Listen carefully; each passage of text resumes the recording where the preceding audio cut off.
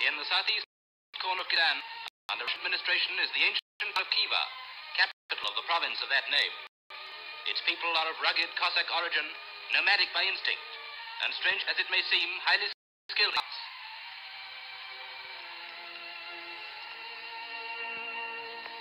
Embroidery and carving are but two of the native crafts for which they have been famous for centuries, and today they employ the same primitive methods as were used by their ancestors.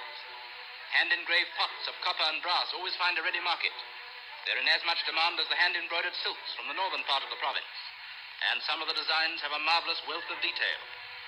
Connoisseurs say that this generation of Kievan craftsmen are turning out the best work of its kind they have ever seen. There's a character about Kievan workmanship that's like no other in the world.